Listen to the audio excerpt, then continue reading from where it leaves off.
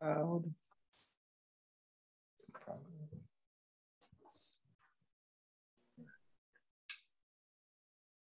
Go.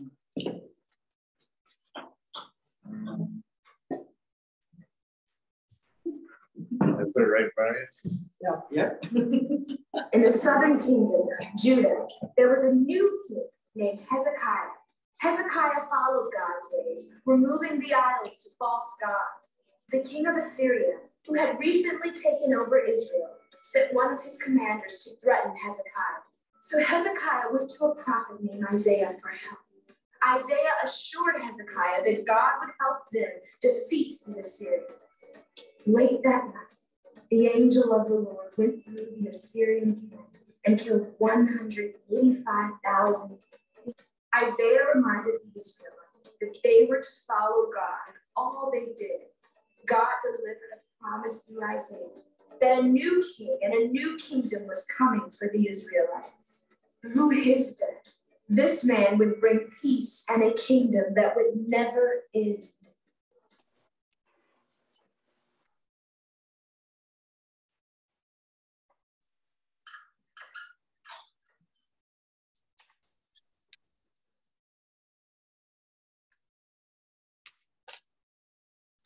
King Hezekiah's son, Manasseh, was only 12 years old when he became king. He was very different from his father, doing all sorts of evil things. He led the people to worship false gods. Things got so bad that God brought the Assyrian army against Manasseh. They put a hook in his nose and led him away to the city of Babylon as a prisoner. In his suffering, Manasseh humbled himself and prayed to God. God allowed Manasseh to be set free and return home. For a few years, things began to improve, and the Israelites began to follow God again. They even discovered the book containing all of the laws of Moses, which had been lost for many years. The people learned once again what it was like to live in God's ways. But soon, things got much, much worse. The kings who ruled over Judah once again led the people away from God. Then one day, Nebuchadnezzar, the king of Babylon, attacked the Israelites, nearly destroying the temple Solomon had built. He captured almost all of the Israelites, including the best warriors, workers, and artists, and sent them to battle. Only a few of the poorest Israelites were allowed to stay to take care of the fields. God sent two prophets, Jeremiah to those left in Jerusalem, and Ezekiel to those living in Babylon. Unfortunately, the news was bad. Because they had done so much evil, God allowed the city of Jerusalem, their home, to be almost completely destroyed, and the rest of the Israelites sent to Babylon. But the prophet Ezekiel told the Israelites living in Babylon that God would not forget about them, that God would one day rescue and restore them. God even gave Ezekiel a vision that he was standing in a valley full of bones. There was a rattling sound, and the bones began to come together, and tendons and flesh appeared on them, and they came to life. God told Ezekiel the meaning of the vision.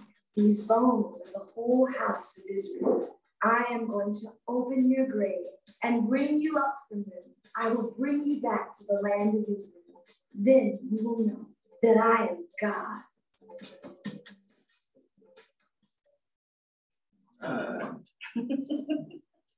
Then all right, let's do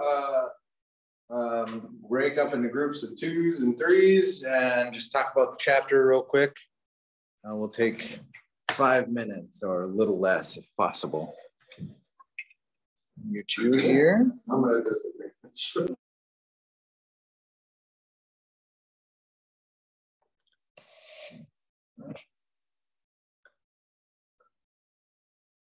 Do you guys want to talk? You need to get off mute. You're on mute. There we go. Okay. Hi. Good morning. How about you, Barb? You're on mute. Okay. Good morning. There you are. Okay. The thing I thought at first about this chapter was I didn't realize that there was 2 different times that they were exiled into Babylon or wherever. For some reason, I thought the Israelites and from Judah all went at one time, but I guess obviously that's not true. So that kind of confused me a little bit. But it seems like it was the same old story. You know, they weren't behaving. They weren't behaving. They were, you know, not doing well, and just decided to, you know, okay, nothing's going to happen to us. God isn't looking, so we're just going to do whatever we want. So I thought it was, in a way, I don't know why they thought they weren't going to be punished. I mean, because they were so, you know, off the, you know, the regular path. Yes. Yeah, the temple was not even the temple anymore, you know, which was God's temple, and it wasn't, you know, I don't know. I don't think they knew. Maybe some of them didn't really understand who God was, you know, especially if you're brought up in that, you know, evil way. I don't know. But sometimes it seemed to me that God really waited a long time before he interfered. Yeah, he gave them Yeah. every chance. He gave them every chance. And gave them a chance. And it's the same old story of all the kings. It just seems like, you know, nobody, and to have a king when he's 8 years old. Now, how did that happen? Well, there must have been the advisors were the ones that were really ruling the kingdom. And it seems like they were by the old rule of the kingdom. Right. Somebody new. And so, but I think when God finally approached them, he meant business for sure. Yeah. Yeah. I just don't think they ever really believed it would happen until it did. You know, like until they actually were in siege by, you know, and then all of a sudden they wanted God to help them. And it's like, no, I'm going to let this happen because y'all deserve it. I guess. And it seems like that's the way it is today. This brought to mind the Twin Towers in New York City that were bombed. Mm-hmm. And after that, the churches were full. Right. And it seems like there's always a catastrophe of some kind that brings people back to the kingdom of God. You know, I think they're always there, mm-hmm. but not really the serving, you know. And then all of a sudden it's, wow, we need to get back. Right. So, right. I agree with you. What do you think, Barb? Yeah, I think that's true too. I think it's, you know, it sounds like being a parent. Oh, you're not really going to punish me. I'm going to count to 3. You've got till 3. At 3, you get time out. Yeah. I guess God put trust in them that they would finally see the light. But then when they didn't, he had to interfere. Otherwise, the whole kingdom, the whole world would just be evil. So, all right, let's bring the groups back together. We had a good conversation online. yes. Good. We'll just have a talk with it today. This is working. All right, so the kingdoms fall. A lot's covered today as we navigate through this, but let's start off with your questions, comments, concerns, curiosities. We were asking the question, why did God wait so long, so many times before he interfered? I think probably he was trusting that maybe they'd come around, but finally, you know, he didn't have much hope in the human race.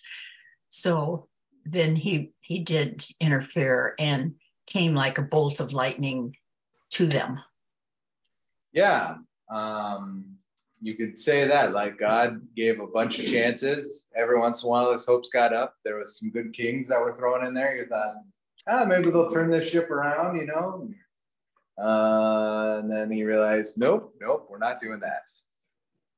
Because every other kings, they did evil in the eyes, you know, and they all start with it. They did evil in their eyes. A lot of them, right? You have Josiah and Hezekiah. Hezekiah's fatal flaws. He wants to show everything off, right? So he shows the Babylonians everything. And then Josiah, he finds the books. Mm-hmm. But then between them, you have Manasseh. Not good. Probably the worst. And all his sons and grandsons. Yeah. What you'll realize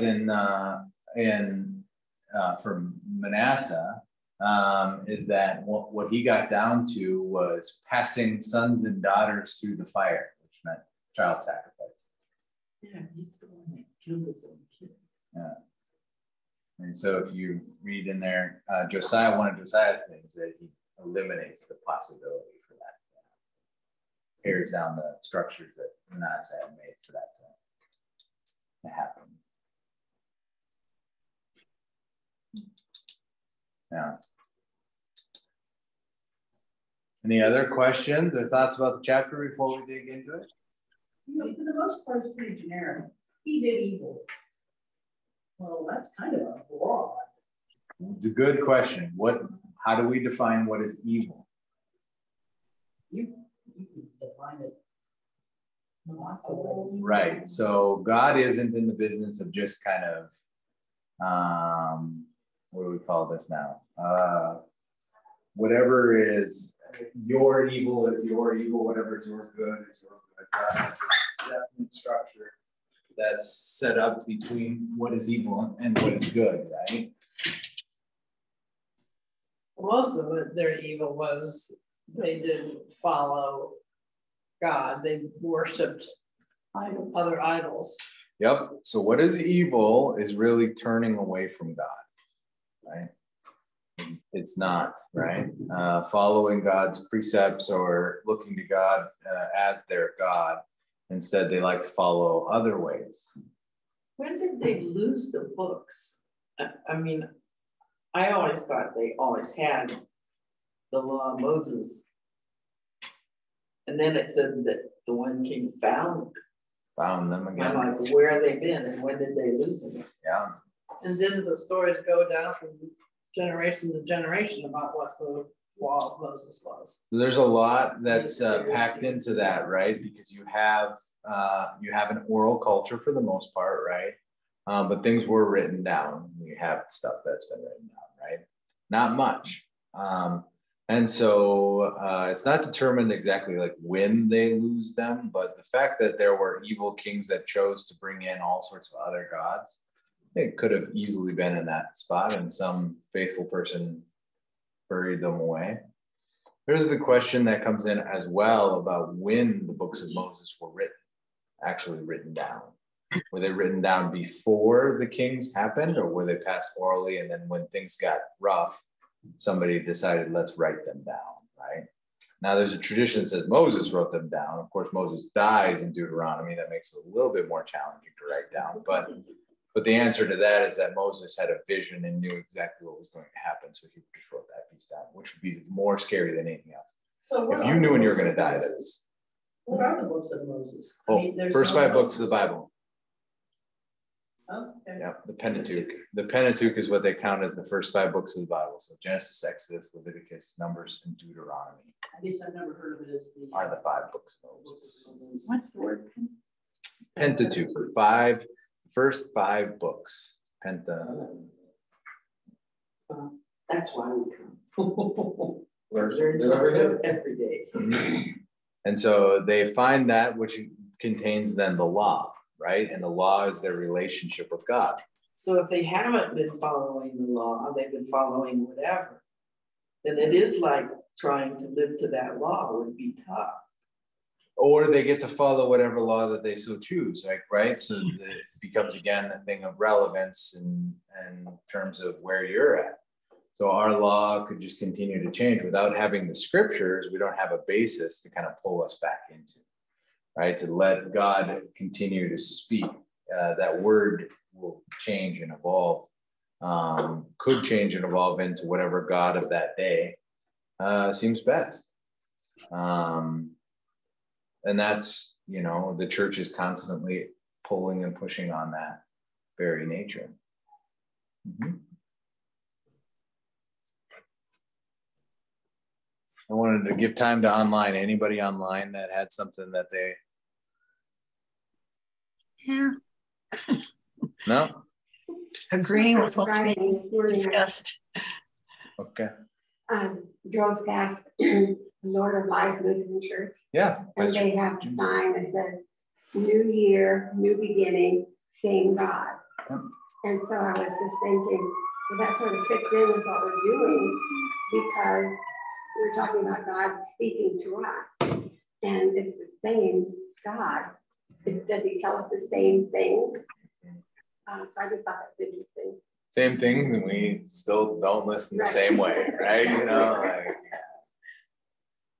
and oftentimes that's the conversation. If you start to think through, because we're now in chapter 17, what's the theme that we, you know, and start to think the themes that we are pulling out, the major themes. One of them is pay attention to what God has to say. Listen to the words that God has to say, right?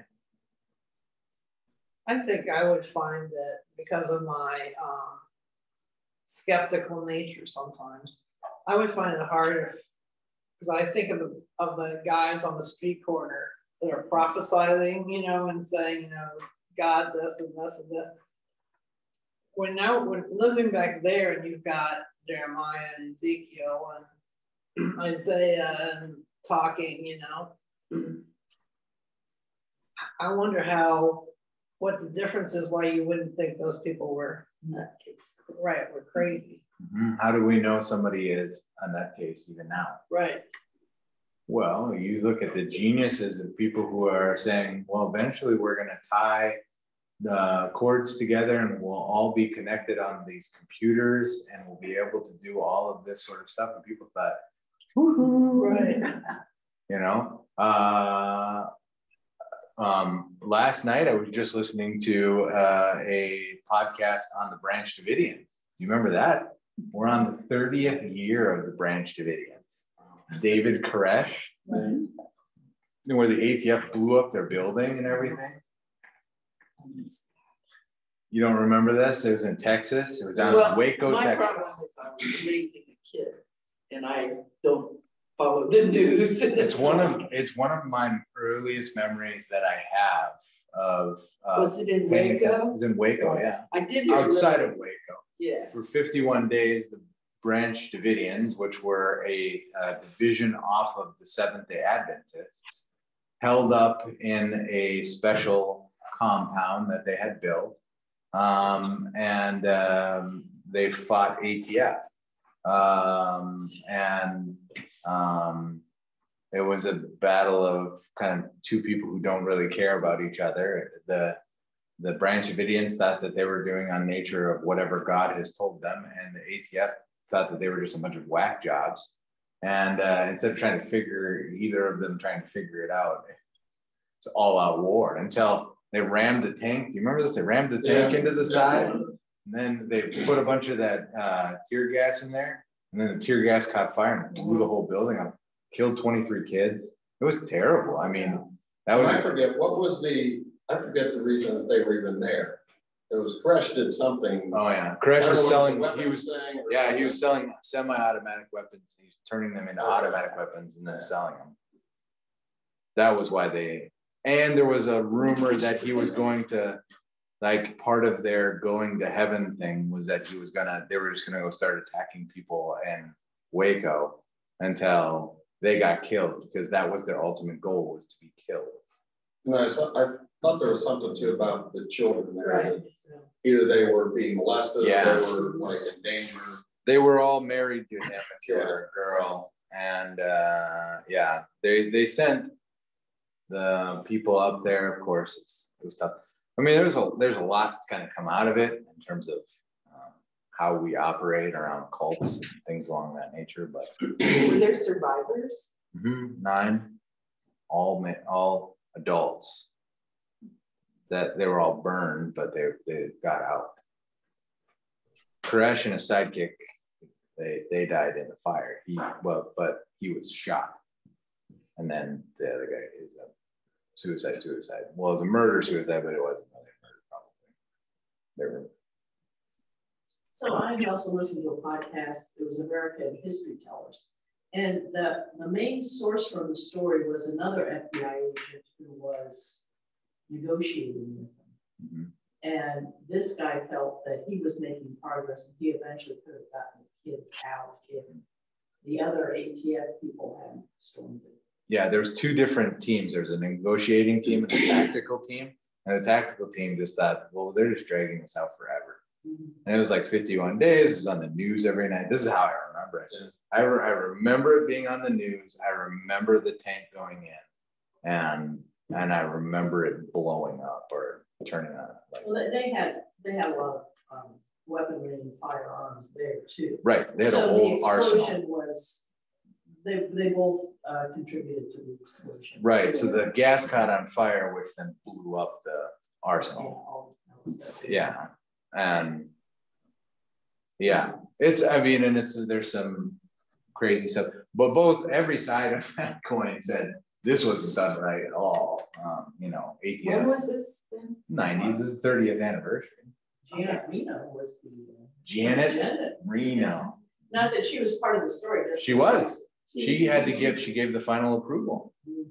Well, she wasn't in contact, but okay, yeah. She was the one that said that it was okay to put this CS gas, which is like a form of tear gas, into it was supposed to create a bunch of irritation, but it wasn't supposed to catch on fire. Well, they put too much of it in. They loaded all of it in there at the same time. They were going to put like 1 can in there every so often, and then it wouldn't catch on fire. Turns out it did. We learned something. Right. Yeah. Yeah. We're lucky today that we have a democracy. And, in those days, if whoever was king, you just had to listen.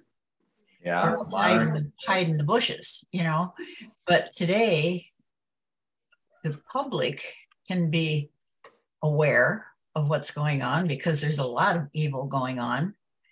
And through our voting for our legislators, we have some say. And hopefully that we put people there that approve of the way that God wants them to be in that role. Yeah. It's instead of having a bloodline determine leadership, we actually get to pick people who we think are leaders. So. Right. And I think it's easy for a lot of people that have issues in their lives to follow somebody who promises things that really are not true. Right. Yeah. Well, so it's easier to make up things, right? Right. All right. So we have kind of this beginning is basically the same historical narrative for the first couple chapters, right? You have all sorts of things that are going on. And what I think is helpful as you navigate this chapter is to kind of take a more 10,000 foot approach of looking at it. So instead of trying to figure out like the details and like that, it's trying to lead us somewhere. The overall theme of it is that everything starts to devolve, right? Things are not going well. Even when they seem like one generation comes good, they're not going well. But they haven't been going well. Well, so yeah, I mean, so that's from our literature. That's since Adam Eve. And so, I mean, we're down to things that are kind of wild, like an 8-year-old king. Like I have an 8-year-old. There's no way of anything. Especially a boy. Right. And then you have a king that lasts only 3 months, and you have Josiah, who does all sorts of great stuff. Yeah. So there's a lot of different pieces, and it's just one king after another who you know, doesn't get it right, essentially. One of the ways I think that's best to view this chapter as is if you can remember back to 2020 in March, when all of a sudden we were told that we were not allowed to leave our houses for anything. Church was closed, school was closed, everything was starting to close, and uncertainty filled the air. We were, you know, for a good solid 2 weeks, at least in Georgia, we were pretty good about staying home. People were helping each other out, and you can't interact with even your neighbors. It was maybe if you're outside, and there was always hope that this is, you know, after this 2 weeks, it's all gonna be done. Wasn't. And then Easter came and went, and then the school year ended, and the kids never got to go back to school. And the summer started, and we thought, oh, well, we'll be fine in the summer. And then the cases continued, and we were starting, and I don't know what y'all did here at Prince of Peace, but we were in church, but distanced, and not in church at all, closing, opening, closing.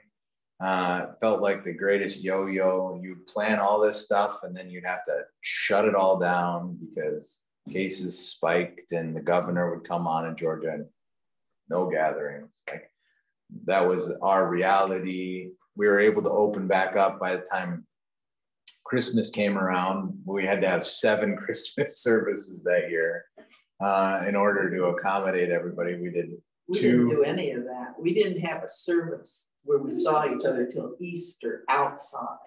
We only had one Christmas that we missed. Right. It was that first year. Yeah, we did. I did a little differently. I taped the sanctuary and made 6-foot circles, and you could sign up as a pod, and the pods would go into the sanctuary masked, no singing, but you could come in. And we did 7 worship services and fogged in between each of the services. So it was quite an ordeal, but and then we did take-home kits too. So you could come in and get all your stuff. And then we streamed one of the services. We had take-home communion. Yeah, we'd take them. Made little candles. We made little packs for the kids, and communion and everything. You come and get the bulletin. That was a big thing for a lot of people. Jeremy turned into a producer, and he figured out he had a mini choir that was families, and they put together a service every week that was really very good. And that's what we did. Yeah. We didn't do any Bible studies except through Zoom kind of things. Yeah. Everything was either online or it didn't happen. Yeah, you couldn't do it. So if you remember back all the way back to when this started, and that's a kind of a good headspace to be in when you're reading this chapter, right? When you're in a space where everything is like uncomfortable, unfamiliar, and you don't like it at all, and all you want to do is go back to the way it was. Not like Bruce Springsteen, like Glory Days, but like going back just to even the chaos that existed in your life, because that at least you knew, right? And this is not what you know. And so you long to go back, right? And that's really the exile, and the exilic texts were helpful in the midst of the beginning of the pandemic, because it wasn't like the first time that anybody's ever done this before, even though it felt like our first time. And we didn't know how to deal with the pandemic, but we knew what exile was like.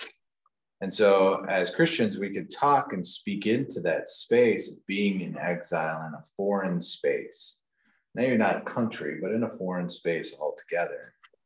And so here, the exilic texts are really helpful to be in a space whenever you feel like you're in that. So maybe move into a new space, and it feels like everything is new, everything is different, the customs are different, the way about being is different. where the milk is in the grocery store is different. And everything is different in that front, right? And so here we get a vision of two different prophets, Ezekiel and Jeremiah, right? Ezekiel is smart. We know this because he gets taken. So the Babylonians sweep in and they take all the best of the best. You know, this was a time you didn't want to be picked for the team, right?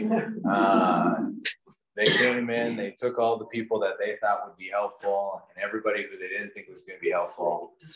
You just get to stay back, do whatever you want to do for the first wave. The second wave then comes in and takes turns out we need everybody. Come on. And they sweep them up and they take them all again. But in page 235 in the story, we see the beginning of the book of Ezekiel. Now, Ezekiel is a wild book, kind of like an acid trip. You are taken to all different kinds of places, and it's like there's tons of visions that are in Ezekiel. And if you're looking for some good gospel music, tune into the Charioteers and listen to all their good old style kind of barbershop quartet, but good music. And a lot of it comes out of Ezekiel and these kind of prophets because spirituals oftentimes came from a place to give us hope, right? That was their goal, was to give hope. And so Ezekiel ultimately, while it names a bunch of things, is a book that tries to give us hope. So here we go. From the beginning, we are in my 30th year, in my 4th month, 5th day, while I was in the exiles by the river Kibar River, the heavens opened up and I saw visions of God. Now, here's a little thing to note. From Numbers and Deuteronomy, we know that you couldn't become a priest until you were 30. And then through your 50th year. So for 20 years of your life, you could become a priest. Now, that sets the whole tone of this book. Because imagine your whole life, you have been waiting to be able to do this. You've been trained, you've been told from a very young child, you're going to be a priest in the temple. You're going to get to do this someday. Think about how that feels then as you get to this spot and it's not happening. And I think that Ezekiel then not only helps out in pandemics, but it helps out in our own lives when it's not turning out the way we thought it was going to be, right? You know, as a little kid, you imagine at this age, you're going to be married and have your 2.5 kids and a dog and a sustainable job that gives you meaning in life, right? And then as you get older, you start to imagine you're going to have, life is going to be settled down at this point in time. It's chaotic now, but eventually it's going to settle down and you're going to have, stability, and you're not going to have to worry about calling the heating and plumbing person every other month because everything breaks in the house. And this isn't the American dream. Or you get up to retirement phase, or you end of your career and you're thinking retirement, I'm going to get to do all this stuff. And then disease and doctor's appointments and the process of aging happens, right? And it turns out that it's not that same sort of way, right? There's visions that we have cast for our life and they don't turn out. And this is where Ezekiel is at as well. Right? You maybe have known one or a living one, and that's where we come into this book. So imagine again, you're in exile, your life isn't turning out to be exactly what you want it to be, and here we are in the midst of it. So the very first vision then that Ezekiel has is this vision of all sorts of things. It's like there's wheels and there's these 4-headed creatures and there's this guy who's sitting on that and there's radiance around him. Who is it? It's God, right? And it says the appearance This was the appearance of the likeness of the glory. Now that word glory in Hebrew is actually kavod, K-O-V-O-D, kavod. And that I only say that because it will have importance down the road. But it's the same word that was used. Kavod would be the same word that the glory of the Lord was up on the mountain with Moses in Exodus, right? The glory of the Lord is something that we will understand. We interpret it as like smoke or something like that, but it's oftentimes means like heavy or important. Kavod has a function into the future. So Ezekiel here sees the kavod of God, glory of the Lord. No, he sees the appearance of the likeness. Of the kavod of God, right? The reason why is why in the world is God in Babylon? Where should God be? Jerusalem at the temple.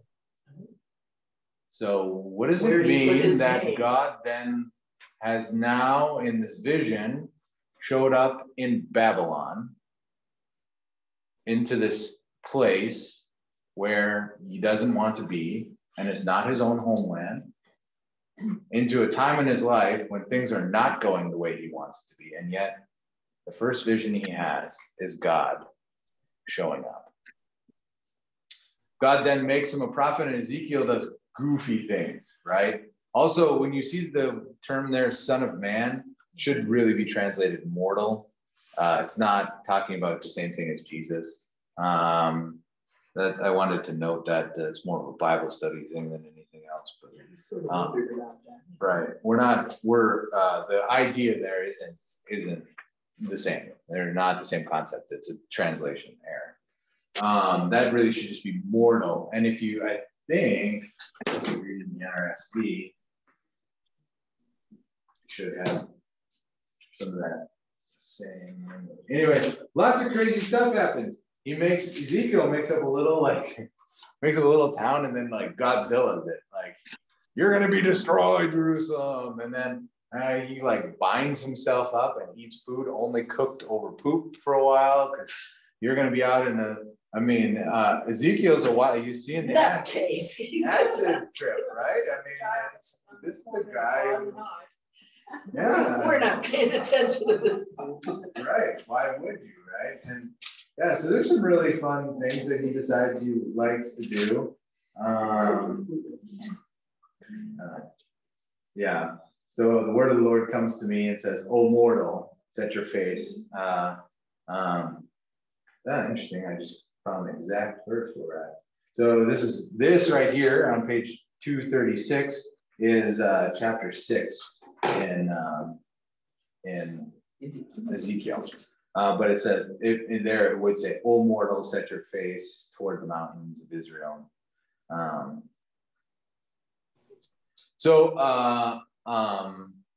Again, that's a translation thing. Although, as long as you're aware of it, and that's not Jesus' thing, you're fine. So Ezekiel does all this sort of like goofy, crazy stuff, and they don't listen to it.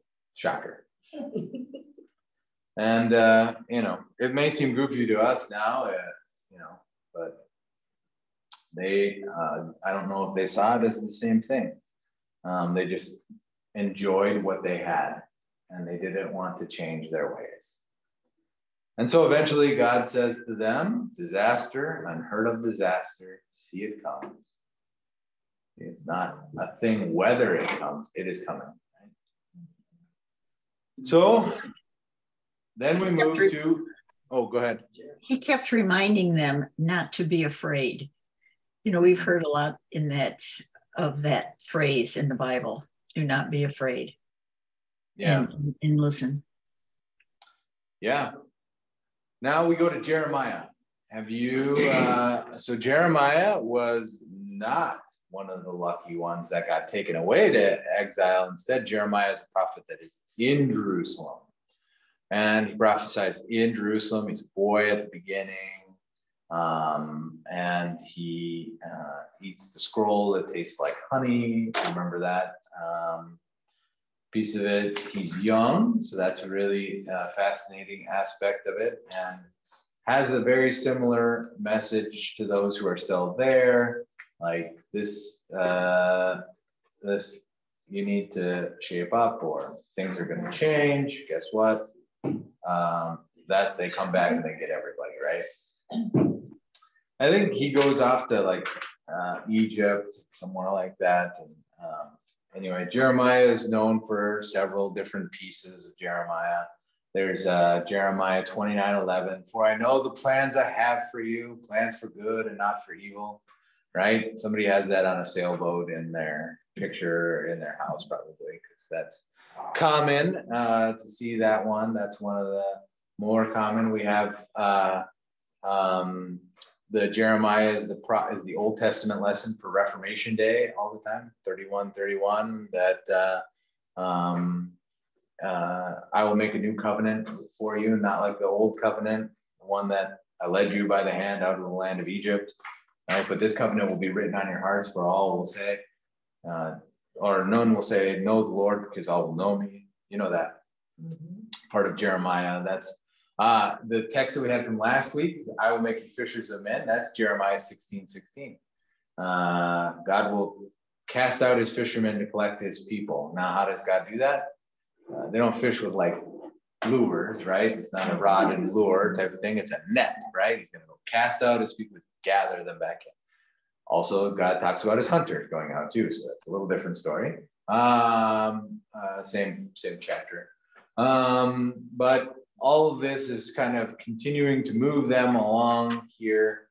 And on page 243, so Judah went into captivity away from her land. Right? So there they are. They are gone, right? And I think that's just the overall. It was weird things.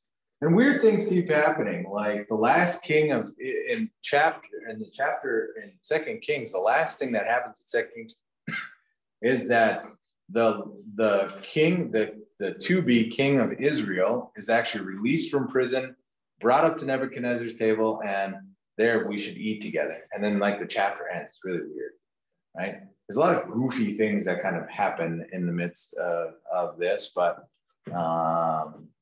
that's where we're at. So Jeremiah, Israel is done. Judah is done. The Assyrians and the Babylonians have conquered them. They are in exile. Everything lays waste. There's a few folks that got to stay back, because we'll find that out when we go back.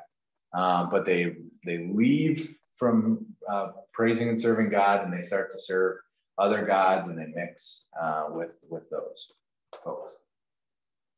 So on 243, on page 243, we move into the beginning of Lamentations. So that section is an acrostic. It's a Hebrew acrostic following the alphabet of Lamentations. And Lamentations is a book that most folks probably haven't spent much time in. But it uses imagery to just talk about how painful something is.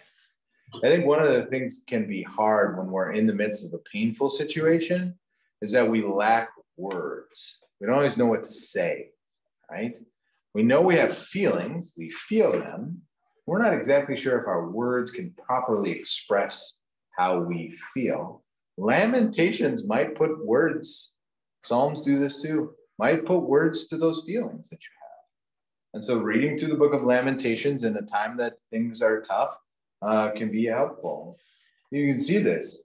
See how she's like how like a widow is she, who once was great among the nations. She was queen among the provinces, and now is a slave, right? You just hear this language. She dwells among the nations. She finds no resting place. This language that feeds into how hard it is. This is Lamentations 1. So that's in our book here. And so you can get that, just this honest language about how things are. Finishes in the story here is, restore us to yourself, O Lord, that we may return and renew our days of old, as if we can just turn back the dial and things can be like they once were. And that's not possible anymore. I think for us, as we navigate COVID-19, it's not possible to just go back to the way things were before. Do we know who wrote Lamentations? I don't know. Not one of those, not Ezekiel or Jeremiah. No, because it's more like poetic in its nature.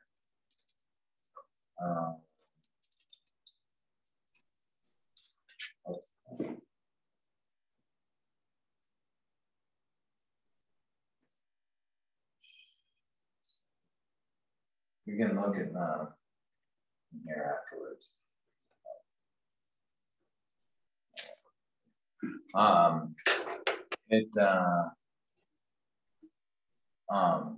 And find out who they attribute it to. We move back now to Ezekiel, and this is probably, if you knew anything from Ezekiel, you knew this last section, right?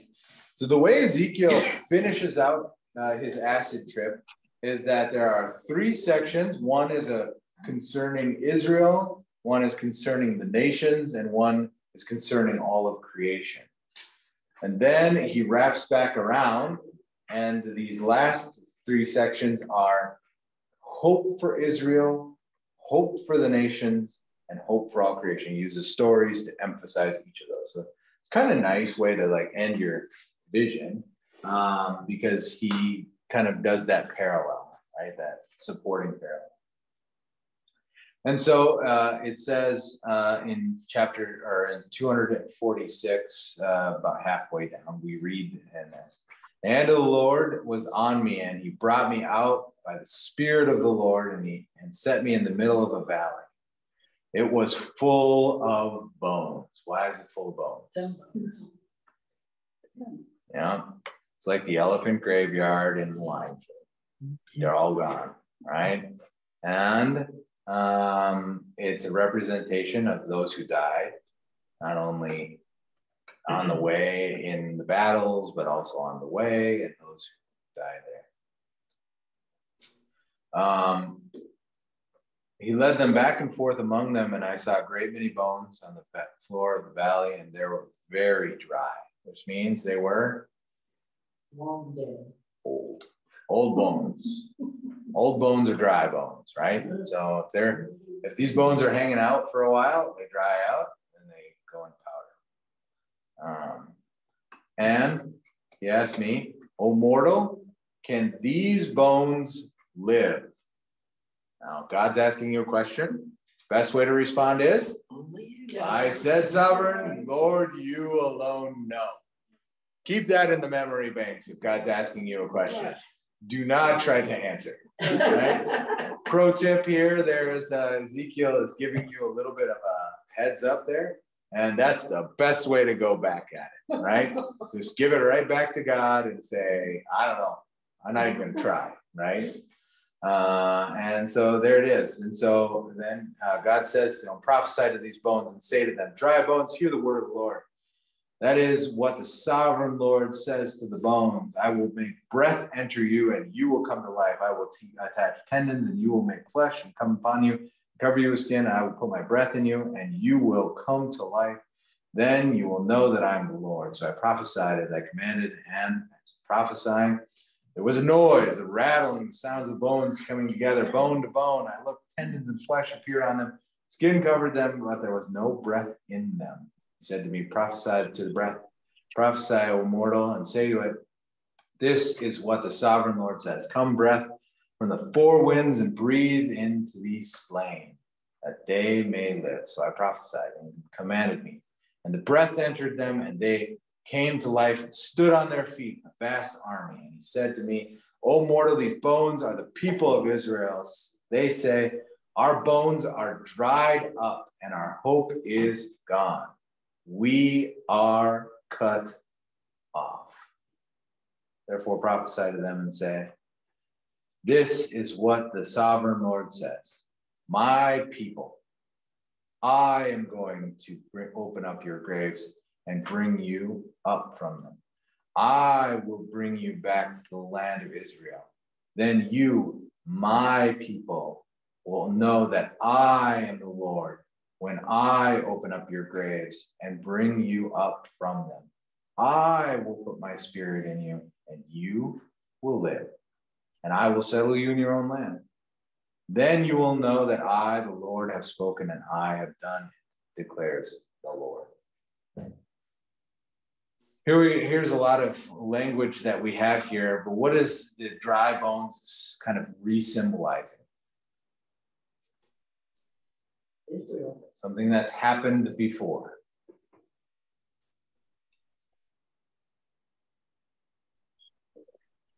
I didn't understand the question. What is this symbolizing that has happened before?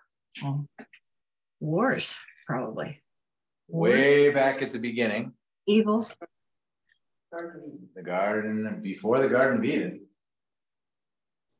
Creating the universe? God created people, and then he breathed life into them, right? Mm-hmm. To a recreation, then we are a resurrection people.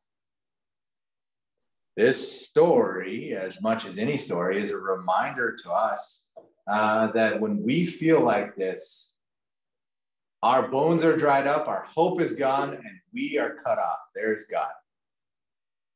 You know, he has left us. We have done nothing in this, and when we're left out to dry, we're dead, our hope is gone, we don't have anything left. Here, God breathes new breath into them. And this is a great story to kind of have in your back pocket when you're saying some of those same things. Maybe not the exact same line. You're not talking about your bones being dried up, but I complain about my knee quite a bit. But other than that, you know, what I'm talking about is like when you feel, again, like Ezekiel here. But God is here to give hope and to breathe life and new breath into you. As much as God is talking about this to those who are in Israel, God's talking to you as well about wherever you're feeling dry, your bones are dry. Here comes the Spirit of God to give you new life. And in that new life, you have hope, right? And you are connected and not cut off. So keep that in your back pocket as you navigate in this time of COVID, as we understand all of these different pieces of the puzzle that are coming together. Here we go. God is making this statement to you as well. Any thoughts or questions? All right. That brought a lot of hope to that chapter. Yeah, well, there's a lot of hope in the Old Testament. Mm-hmm. We just oftentimes get caught up in the details of the things that aren't good. Mm-hmm. Pastor Tim,